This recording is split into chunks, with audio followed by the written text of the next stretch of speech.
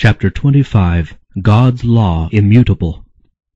The temple of God was opened in heaven, and there was seen in his temple the ark of his testament. Revelation 11:19. The ark of God's testament is in the Holy of Holies, the second apartment of the sanctuary. In the ministration of the earthly tabernacle, which served unto the example and shadow of heavenly things, this apartment was opened only upon the great day of atonement for the cleansing of the sanctuary. Therefore the announcement that the temple of God was opened in heaven, and the ark of his testament was seen, points to the opening of the most holy place of the heavenly sanctuary in 1844, as Christ entered there to perform the closing work of the atonement. Those who by faith followed their great high priest as he entered upon his ministry in the most holy place, beheld the ark of his testament. As they had studied the subject of the sanctuary, they had come to understand the Saviour's change of ministration, and they saw that he was now officiating before the ark of God, pleading his blood in behalf of sinners. The ark in the tabernacle on earth contained the 2 tables of stone, upon which were inscribed the precepts of the law of God. The ark was merely a receptacle for the tables of the law, and the presence of these divine precepts gave to it its value and sacredness. When the temple of God was opened in heaven, the ark of his testament was seen. Within the Holy of Holies in the sanctuary in heaven, the divine law is sacredly enshrined, the law that was spoken by God himself amid the thunders of Sinai and written with his own finger on the tables of stone. The law of God in the sanctuary in heaven is the great original, of which the precepts inscribed upon the tables of stone and recorded by Moses in the Pentateuch were an unerring transcript. Those who arrived at an understanding of this important point were thus led to see the sacred, unchanging character of the divine law. They saw, as never before, the force of the Saviour's words, "Till heaven and earth pass, one jot or one tittle shall in no wise pass from the law." Matthew 5:18. The law of God, being a revelation of his will, a transcript of his character, must forever endure as a faithful witness in heaven. Not one command has been annulled, not a jot or a tittle has been changed. Says the psalmist, "Forever, O Lord, thy word is settled in heaven. All his commandments are sure.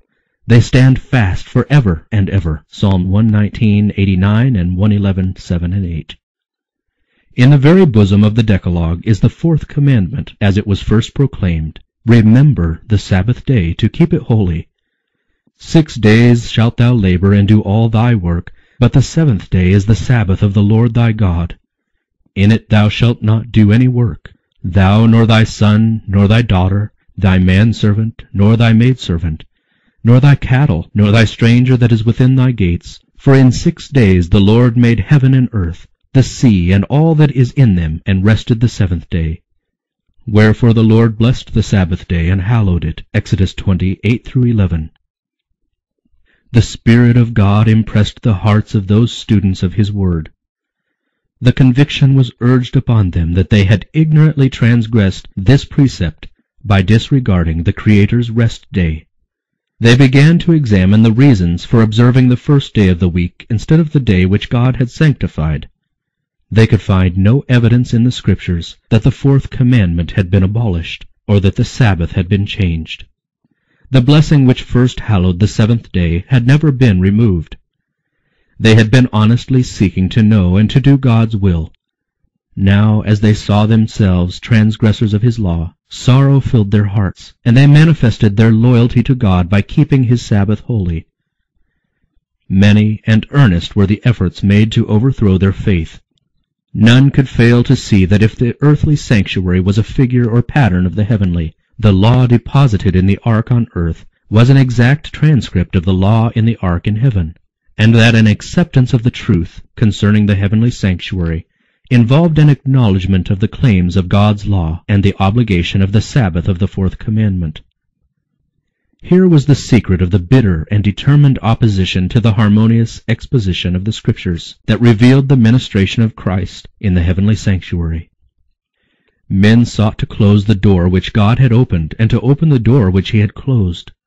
But he that openeth, and no man shutteth, and shutteth, and no man openeth, had declared, Behold, I have set before thee an open door, and no man can shut it. Revelation 3, 7, and 8. Christ had opened the door, or ministration, of the most holy place. Light was shining from that open door of the sanctuary in heaven, and the fourth commandment was shown to be included in the law which is there enshrined. What God had established, no man could overthrow. Those who had accepted the light concerning the mediation of Christ and the perpetuity of the law of God found that these were the truths presented in Revelation 14. The messages of this chapter constitute a threefold warning, which is to prepare the inhabitants of the earth for the Lord's second coming. The announcement, the hour of his judgment is come, points to the closing work of Christ's ministration for the salvation of men. It heralds a truth which must be proclaimed until the Savior's intercession shall cease, and he shall return to the earth to take his people to himself. The work of judgment which began in 1844 must continue until the cases of all are decided, both of the living and the dead. Hence it will extend to the close of human probation. That men may be prepared to stand in the judgment, the message commands them to fear God and give glory to him, and worship him that made heaven and earth and the sea and the fountains of waters. The result of an acceptance of these messages is given in the word, Here are they that keep the commandments of God and the faith of Jesus. In order to be prepared for the judgment, it is necessary that men should keep the law of God. That law will be the standard of character in the judgment. The Apostle Paul declares, As many as have sinned in the law shall be judged by the law, in the day when God shall judge the secrets of men by Jesus Christ. And he says that the doers of the law shall be justified. Romans 2:12-16. Faith is essential in order to the keeping of the law of God. For without faith it is impossible to please him. And whatsoever is not of faith is sin. Hebrews 11:6 and Romans 14:23. By the first angel men are called upon to fear God and give glory to him, and to worship him as the creator of the heavens and the earth. In order to do this, they must obey his law. Says the wise men, Fear God and keep his commandments, for this is the whole duty of man. Ecclesiastes 12:13. Without obedience to his commandments, no worship can be pleasing to God. This is the love of God, that we keep his commandments. He that turneth away his ear from hearing the law, even his prayer shall be an abomination. 1 John 5:3 and Proverbs 28:9. The duty to worship God is based upon the fact that he is the Creator, and that to him all other beings owe their existence. And wherever in the Bible his claim to reverence and worship above the gods of the heathen is presented, there is cited the evidence of his creative power. All the gods of the nations are idols, but the Lord made the heavens. Psalm 96:5. To whom then will ye liken me, or shall I be equal, saith the Holy One? Lift up your eyes on high, and behold who hath created these things. Thus saith the Lord that created the heavens, God himself that formed the earth and made it. I am the Lord, and there is none else. Isaiah 40:25 and 26, and 45:18. Says the psalmist, Know ye that the Lord, he is God. It is he that hath made us, and not we ourselves. O come, let us worship and bow down. Let us kneel before the Lord our Maker. Psalms 103:95-6. And the holy beings who worship God in heaven state as the reason why their homage is due to him, Thou art worthy, O Lord, to receive glory and honor and power, for thou hast created all things. Revelation 4:11. In Revelation 14, men are called upon to worship the Creator, and the prophecy brings to view a class that, as the result of the threefold message, are keeping the commandments of God. One of these commandments points directly to God as the Creator. The fourth precept declares, The seventh day is the Sabbath of the Lord thy God. For in 6 days the Lord made heaven and earth, the sea, and all that in them is, and rested the seventh day. Wherefore the Lord blessed the Sabbath day and hallowed it. Exodus 20:10 and 11. Concerning the Sabbath, the Lord says, further, that it is a sign, that ye may know that I am the Lord your God. Ezekiel 20:20. And the reason given is, for in 6 days the Lord made heaven and earth, and on the seventh day he rested, and was refreshed. Exodus 31:17. The importance of the Sabbath as the memorial of creation is that it keeps ever present the true reason why worship is due to God, because he is the Creator, and we are his creatures. The Sabbath, therefore, lies at the very foundation of divine worship, for it teaches this great truth in the most impressive manner, and no other institution does this. The true ground of divine worship, not of that on the seventh day merely, but of all worship, is found in the distinction between the Creator and his creatures. This great fact can never become obsolete and must never be forgotten. J. N. Andrews, History of the Sabbath, chapter 27. It was to keep this truth ever before the minds of men that God instituted the Sabbath in Eden, and so long as the fact that he is our Creator continues to be a reason why we should worship him, so long the Sabbath will continue as its sign and memorial. Had the Sabbath been universally kept, man's thoughts and affections would have been led to the Creator as the object of reverence and worship, and there would never have been an idolater, an atheist, or an infidel. The keeping of the Sabbath is a sign of loyalty to the true God, him that made heaven and earth and the sea and the fountains of waters. It follows that the message which commands men to worship God and keep his commandments will especially call upon them to keep the fourth commandment.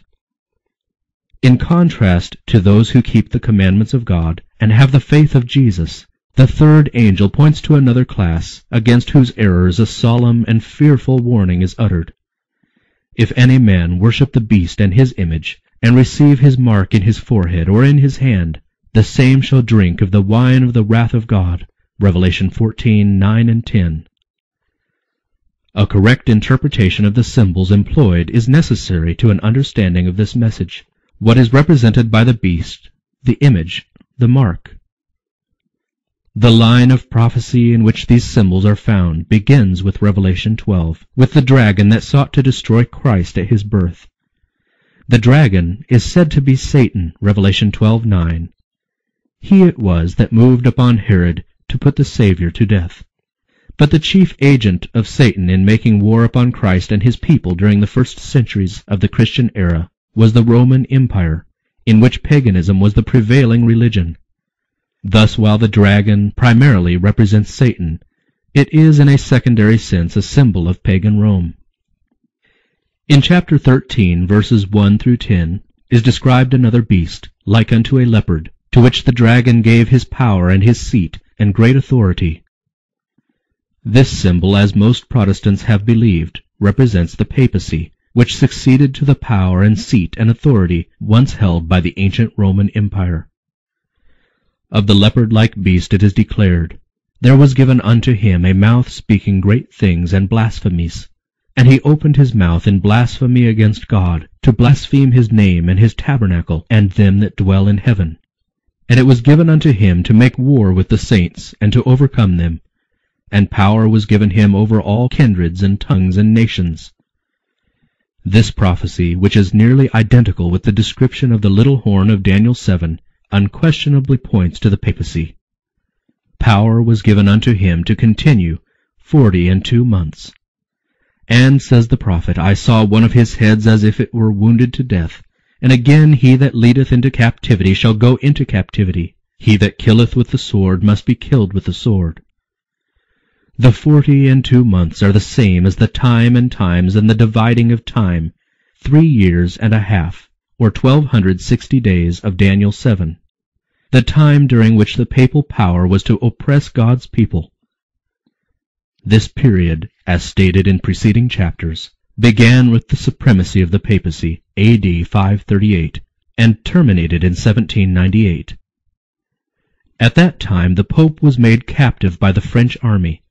The papal power received its deadly wound, and the prediction was fulfilled. He that leadeth into captivity shall go into captivity. At this point another symbol is introduced. Says the prophet, I beheld another beast coming up out of the earth, And he had 2 horns like a lamb, verse 11. Both the appearance of this beast and the manner of its rise indicate that the nation which it represents is unlike those presented under the preceding symbols. The great kingdoms that have ruled the world were presented to the prophet Daniel as beasts of prey, rising when the 4 winds of the heavens strove upon the great sea, Daniel 7:2. In Revelation 17, an angel explained that waters represented peoples and multitudes and nations and tongues, Revelation 17:15.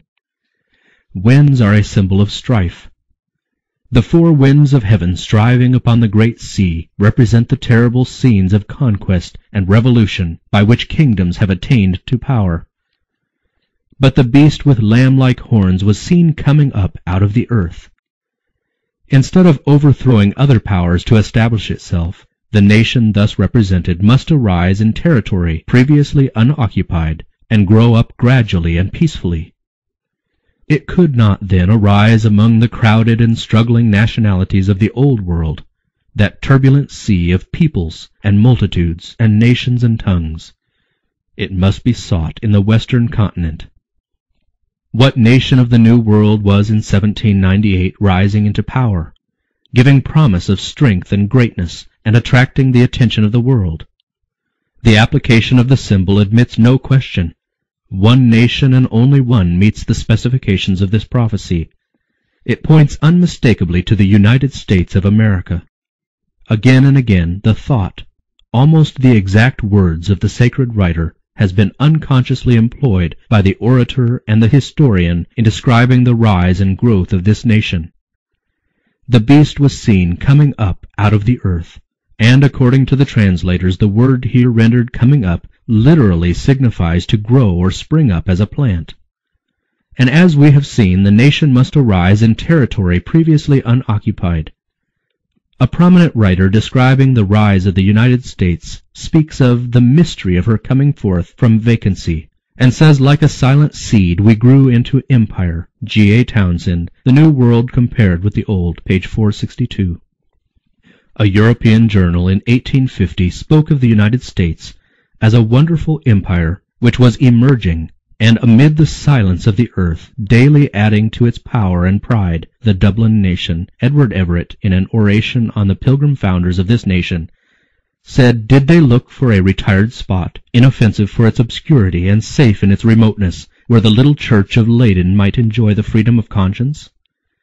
Behold the mighty regions over which, in peaceful conquest, they have borne the banners of the cross. Speech delivered at Plymouth, Massachusetts, December 22, 1824, page 11. And he had 2 horns like a lamb.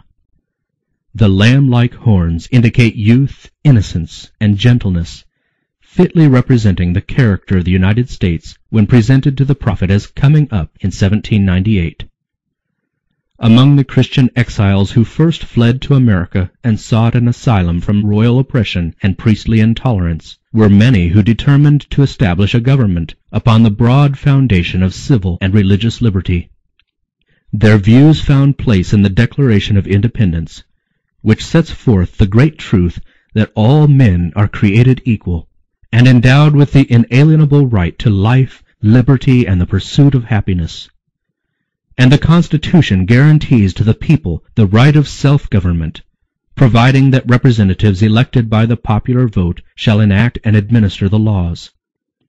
Freedom of religious faith was also granted, every man being permitted to worship God according to the dictates of his conscience.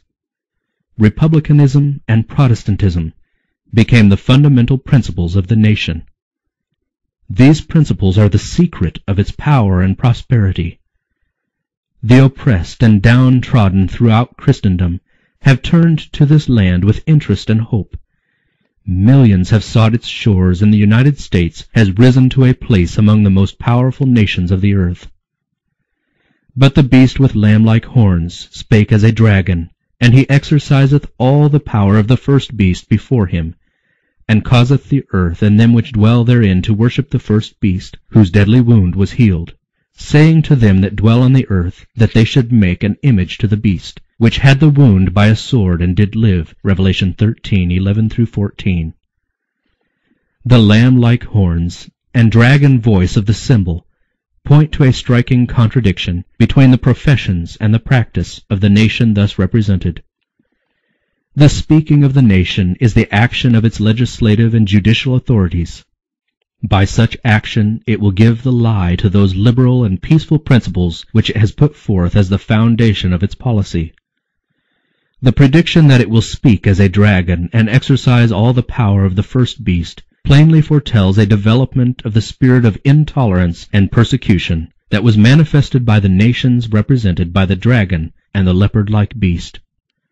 And the statement that the beast with 2 horns causeth the earth and them which dwell therein to worship the first beast indicates that the authority of this nation is to be exercised in enforcing some observance which shall be an act of homage to the papacy. Such action would be directly contrary to the principles of this government, to the genius of its free institutions, to the direct and solemn avowals of the Declaration of Independence, and to the Constitution. The founders of the nation wisely sought to guard against the employment of secular power on the part of the Church, with its inevitable result, intolerance and persecution. The Constitution provides that Congress shall make no law respecting an establishment of religion, or prohibiting the free exercise thereof, and that no religious test shall ever be required as a qualification to any office of public trust under the United States. Only in flagrant violation of these safeguards to the nation's liberty can any religious observance be enforced by civil authority. But the inconsistency of such action is no greater than is represented in the symbol.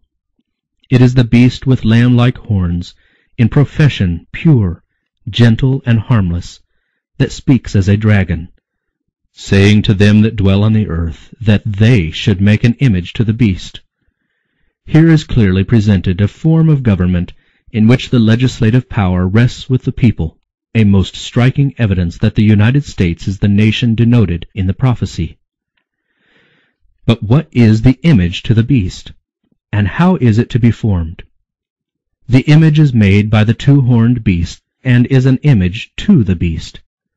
It is also called an image of the beast. Then to learn what the image is like and how it is to be formed, we must study the characteristics of the beast itself, the papacy. When the early church became corrupted by departing from the simplicity of the gospel and accepting heathen rites and customs, she lost the spirit and power of God. And in order to control the consciences of the people, she sought the support of the secular power. The result was the papacy, a church that controlled the power of the state and employed it to further her own ends, especially for the punishment of heresy. In order for the United States to form an image of the beast, the religious power must so control the civil government that the authority of the state will also be employed by the Church to accomplish her own ends. Whenever the Church has obtained secular power, she has employed it to punish dissent from her doctrines. Protestant churches that have followed in the steps of Rome by forming alliance with worldly powers have manifested a similar desire to restrict liberty of conscience. An example of this is given in the long-continued persecution of dissenters by the Church of England. During the 16th and 17th centuries, thousands of nonconformist ministers were forced to flee from their churches, and many, both of pastors and people, were subjected to fine, imprisonment, torture, and martyrdom. It was apostasy that led the early church to seek the aid of the civil government, and this prepared the way for the development of the papacy, the beast. Said Paul, "There shall come a falling away, and that man of sin be revealed." 2 Thessalonians 2:3. So apostasy in the church will prepare the way for the image to the beast. The Bible declares that before the coming of the Lord there will exist a state of religious declension similar to that in the first centuries. In the last days perilous times shall come, for men shall be lovers of their own selves, covetous, boasters, proud, blasphemers, disobedient to parents, unthankful, unholy, without natural affection, truce breakers, false accusers, incontinent, fierce, despisers of those that are good, traitors, heady, high-minded, lovers of pleasures more than lovers of God, having a form of godliness, but denying the power thereof. 2 Timothy 3:1-5. Now the Spirit speaketh expressly, that in the latter times some shall depart from the faith, giving heed to seducing spirits and doctrines of devils. 1 Timothy 4:1. Satan will work with all power and signs and lying wonders, and with all deceivableness of unrighteousness. And all that receive not the love of the truth that they might be saved will be left to accept strong delusion, that they should believe a lie. 2 Thessalonians 2:9-11. When this state of ungodliness shall be reached, the same results will follow as in first centuries. The wide diversity of belief in the Protestant churches is regarded by many as decisive proof that no effort to secure a forced uniformity can ever be made. But there has been for years in churches of the Protestant faith a strong and growing sentiment in favor of a union based upon common points of doctrine. To secure such a union, the discussion of subjects upon which all were not agreed, however important they might be from a Bible standpoint, must necessarily be waived. Charles Beecher, in a sermon in the year 1846, declared that the ministry of the evangelical Protestant denominations is not only formed all the way up under a tremendous pressure of merely human fear, but they live and move and breathe in a state of things radically corrupt, and appealing every hour to every baser element of their nature to hush up the truth, and bow the knee to the power of apostasy. Was not this the way things went with Rome? Are we not living her life over again? And what do we see just ahead? Another General Council, a World's Convention, Evangelical Alliance, and Universal Creed. Sermon on the Bible, A Sufficient Creed, delivered at Fort Wayne, Indiana, February 22, 1846. When this shall be gained, then, in the effort to secure complete uniformity, it will be only a step to the resort to force. When the leading churches of the United States, uniting upon such points of doctrine as are held by them in common, shall influence the state to enforce their decrees and to sustain their institutions, then Protestant America will have formed an image of the Roman hierarchy, and the infliction of civil penalties upon dissenters will inevitably result. The beast with two horns causeth or commands all, both small and great, rich and poor, free and bond, to receive a mark in their right hand or in their foreheads, and that no man might buy or sell, save he that had the mark, or the name of the beast, or the number of his name. Revelation 13:16 and 17. The third angel's warning is, if any man worship the beast and his image, and receive his mark in his forehead or in his hand, the same shall drink of the wine of the wrath of God. The beast mentioned in this message, whose worship is enforced by the two-horned beast, is the first or leopard-like beast of Revelation 13, the papacy. The image to the beast represents that form of apostate Protestantism which will be developed when the Protestant churches shall seek the aid of the civil power for the enforcement of their dogmas. The mark of the beast still remains to be defined. After the warning against the worship of the beast and his image, the prophecy declares, "Here are they that keep the commandments of God and the faith of Jesus." Since those who keep God's commandments are thus placed in contrast with those that worship the beast and his image and receive his mark, it follows that the keeping of God's law on the one hand and its violation on the other will make the distinction between the worshippers of God and the worshippers of the beast. The special characteristics of the beast, and therefore of his image, is the breaking of God's commandments. Says Daniel of the little horn, the papacy, "He shall think to change times and the law," Daniel 7:25, Revised Version. And Paul styled the same power the man of sin, who was to exalt himself above God. One prophecy is a complement of the other. Only by changing God's law could the papacy exalt itself above God. Whoever should understandingly keep the law as thus changed would be giving supreme honor to that power by which the change was made. Such an act of obedience to papal laws would be a mark of allegiance to the Pope in the place of God. The papacy has attempted to change the law of God. The second commandment forbidding image worship has been dropped from the law, and the fourth commandment has been so changed as to authorize the observance of the first instead of the seventh as the Sabbath day. But papists urge, as a reason for omitting the second commandment, that it is unnecessary, being included in the first, and that they are giving the law exactly as God designed it to be understood. This cannot be the change foretold by the prophet.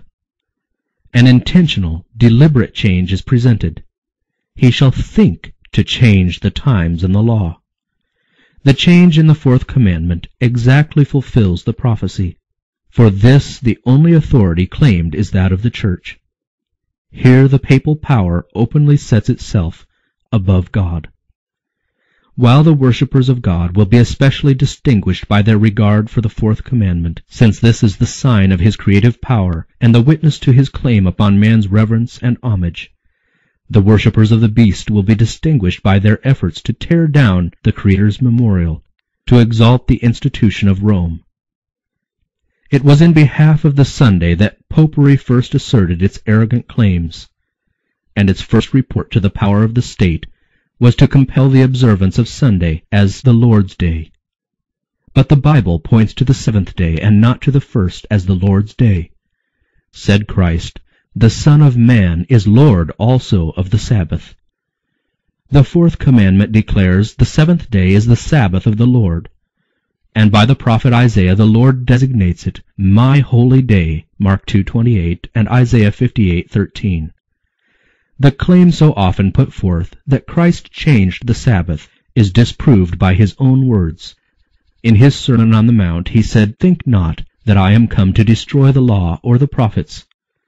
I am not come to destroy, but to fulfill. For verily I say unto you, till heaven and earth pass, one jot or one tittle shall in no wise pass from the law, till all be fulfilled.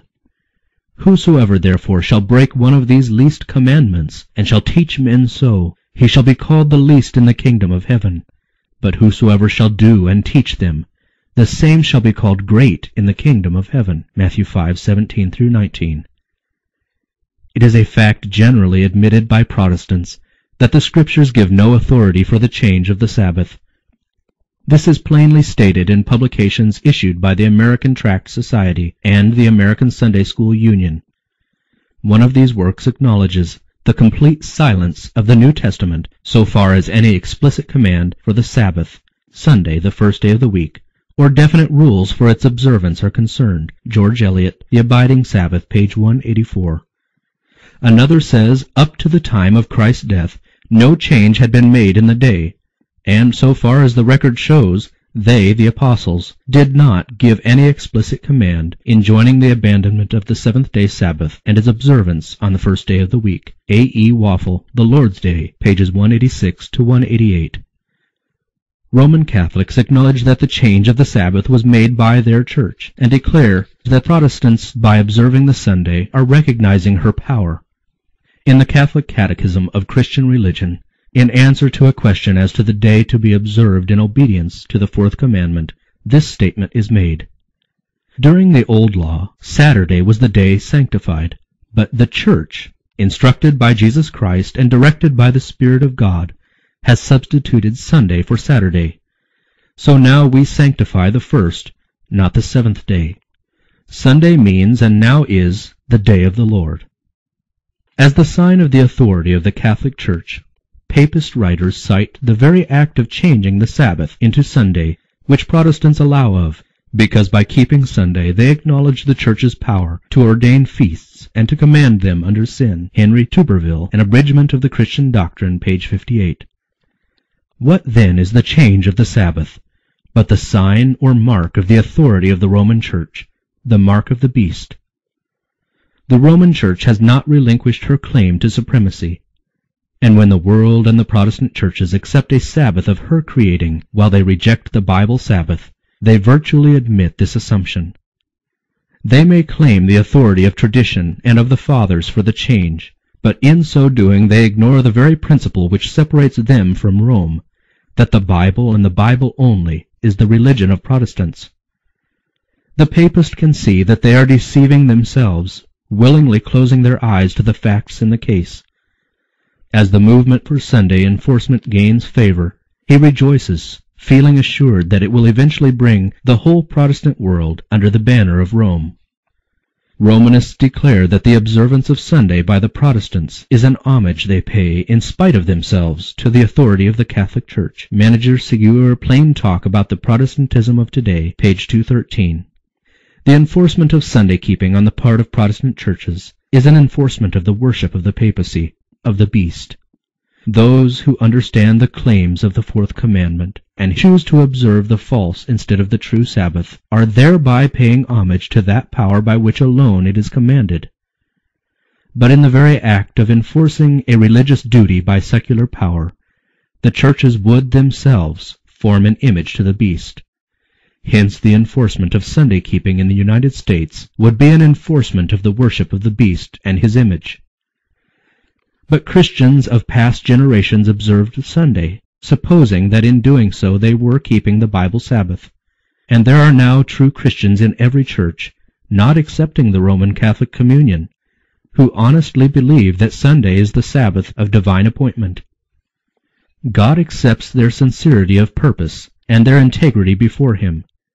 But when Sunday observance shall be enforced by law, and the world shall be enlightened concerning the obligation of the true Sabbath, then whoever shall transgress the command of God to obey a precept which has no higher authority than that of Rome will thereby honor popery above God. He is paying homage to Rome and to the power which enforces the institution ordained by Rome. He is worshipping the beast and his image. As men then reject the institution which God has declared to be a sign of his authority, and honor in its stead that which Rome has chosen as the token of her supremacy, they will thereby accept the sign of allegiance to Rome, the mark of the beast. And it is not until the issue is thus plainly set before the people, and they are brought to choose between the commandments of God and the commandments of men, that those who continue in transgression will receive the mark of the beast. The most fearful threatening ever addressed to mortals is contained in the third angel's message. That must be a terrible sin which calls down the wrath of God unmingled with mercy. Men are not to be left in darkness concerning this important matter. The warning against this sin is to be given to the world before the visitation of God's judgments, that all may know why they are to be inflicted, and have opportunity to escape them. Prophecy declares that the first angel would make his announcement to every nation, and kindred, and tongue, and people.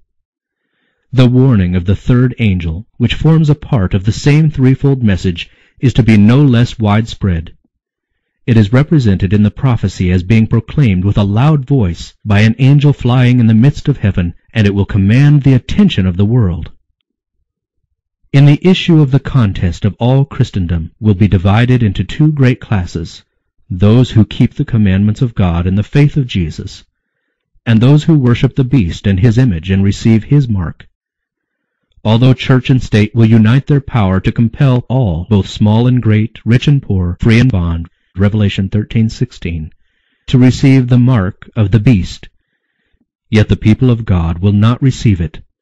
The prophet of Patmos beholds them that had gotten the victory over the beast, and over his image, and over his mark, and over the number of his name, stand on the sea of glass, having the harps of God, and singing the song of Moses and the Lamb. Revelation 15:2 and 3.